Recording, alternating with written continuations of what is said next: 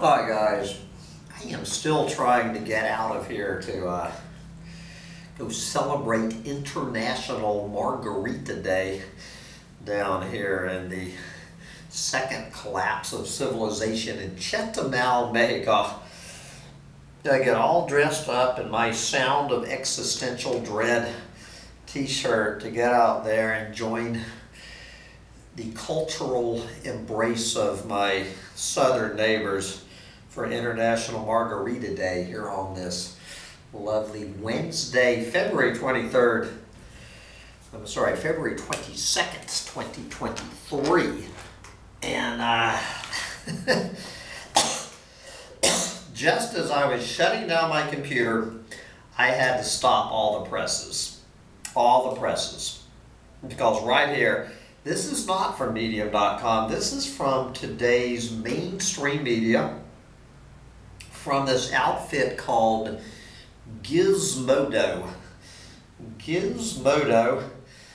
And I guess they're going to be, we're talking about how blue agave could be going extinct here on planet Earth, so we might not have any more tequila, no more margaritas to drink. But there will be no end of margaritas on the moon. It was right here. Ingenious technique could make moon farming possible. Yes. Lunar astronauts might have to get their overalls ready because the moon could be the next great frontier for agriculture.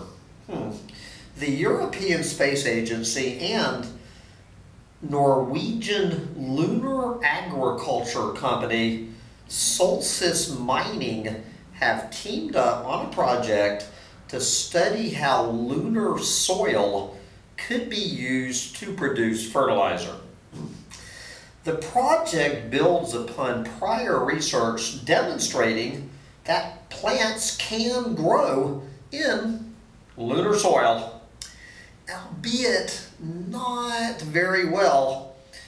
One of the main challenges is that lunar regolith, I guess the name of the soil, kind of like caliche, I guess, that lunar regolith lacks certain amounts of nitrogen compounds, a key ingredient in soil that allows flora to flourish. Why don't they just plant red clover like I do? Anyway, another issue is that lunar soil gets tightly compact when wet, which creates trouble for plants trying to put down those healthy and strong roots. Yes. To foster plant growth using lunar soil as a resource, the European Space Agency, Solstice Mining, Norway's Geotechnical Institute, and the Center for Interdisciplinary Research in Space are turning to hydroponics, in which plants are grown in nutrient-rich lunar rainwater instead of soil. And there you go. They could just capture all the rainwater on the moon. Just put those big plastic drums up there and catch all the rain that falls on the moon. Or I guess or just irrigate the damn moon. If you don't want to catch all that lunar rainfall for your hydroponics, just put some water wells on the moon. And irrigate the moon. All of these naysayers. Yeah. This current research project is studying the best methods of leaching the nutrients out of lunar soil.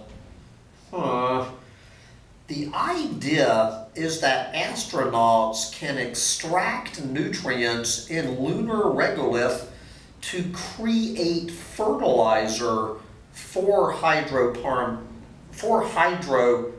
farming. Yes, these nutrients could be pulled from the soil using a processing plant and then dissolved into water, all on the moon's surface. Right here, you know, you don't even have to dig a well. Right here, these nutrients could be pulled from soil using a processing plant and then dissolved into water, all on the moon's surface. The resulting nutrient-rich water can then be pumped into a greenhouse for hydroponic farming. There you go. A crucial part of maintaining a long-term human presence on the moon. Quote, this work is essential for future long-term lunar exploration, Malgorzata Holinska, ESA Materials and Processing Engineer, says, quote, achieving a sustainable presence on the moon will involve using local resources, you know, such as local rainwater, local groundwater, you know, all of those streams and lakes, and gaining access to nutrients present in lunar regolith with the potential to help cultivate plants.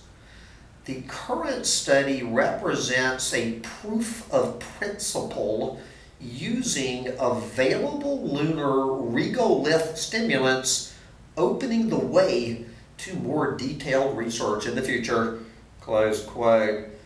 The study, which has a budget of roughly $106,000, began in December 22 and is expected to last until December 2023. So let's ask I don't know, 2 questions. We're going to Google 2 questions. How much water is on the moon? All right, here we go. How much water is on the moon? Based on remote observations, the lunar poles have over 600 billion kilograms of water. That is enough to fill at least 240,000 Olympic-sized swimming pools. There you go, right there. Just melt the lunar poles. And which kind of leads to the next question. How much sunlight does the moon receive? One side of the moon is always facing the Earth, and the other side is always facing away from the Earth. Yes, so on the surface of the moon, I guess on the dark side, you would receive 327 hours of darkness, whatever that means. All right, so half the moon, you're going to have to get some grow lights. And then, of course, we have this one never mentioned in the article. What is the temperature on the moon? Daytime temperatures near the lunar equator reach a boiling 250 degrees Fahrenheit, otherwise known as 120 C, while nighttime temperatures get to a chilly minus 208 degrees Fahrenheit, otherwise known as minus 130 degrees C. So there you go. So what is that in Fahrenheit?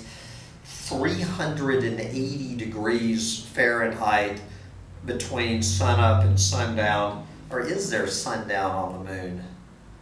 So I don't even know what they mean by nighttime temperatures.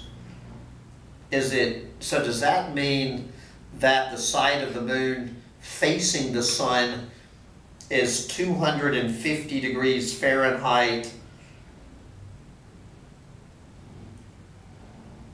Huh. And the other side is 130 degrees Fahrenheit, 208 degrees below zero. Anyway, it's a little unclear. But we will see what they're going to say about this. Is it too cold to live on the moon? There are apparently pits and caves on the moon where the temperature is about 63 degrees Fahrenheit, making human survival possible. Yes. All right, and obviously, Humpty Dumpty tribe has something to say about this. What does Humpty Dumpty tribe have to say? I don't understand why the New Moonians don't just eat the green cheese the moon is made of. Who needs vegetables with all that free green cheese? Jesus. All right, guys, I really am getting the hell out of here after that. I'm off to celebrate International Margarita Day. And get back in a reasonable state of mind. Bye, guys.